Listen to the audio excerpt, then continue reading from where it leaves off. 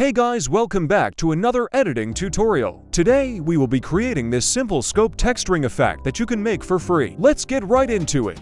To start off, add a text plus title on the timeline above your clip. Type the text you would like to display here. Now go to the Layout tab and select Circle as the type. Next, you want to repeat your text or create a sentence so it fits around the scope. Feel free to pause the video if you are following along. Let's enter Fusion. In the inspector, select Layout and open the Rotation drop-down. Add one keyframe on the first frame and place one on the last frame. On the last keyframe, rotate the Z-axis to however much you want the text to spin. I chose -180 degrees. If you want, you can time remap the text rotation speed by opening up the spline graph and following my grid.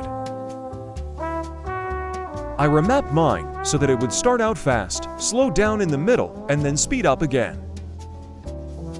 If you would like to, you can add a glow node to add to the text. Another optional effect you can add is a color corrector node to change the text's color. To add a pan crop, place an adjustment clip on top of the text on the timeline. Head on into Fusion and add a transform node. Watch my keyframes, but let me know in the comments, guys, if you want a proper pan crop tutorial.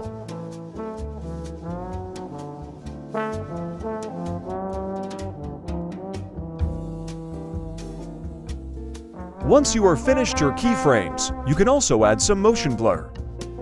Anyways, I hope you found the tutorial helpful.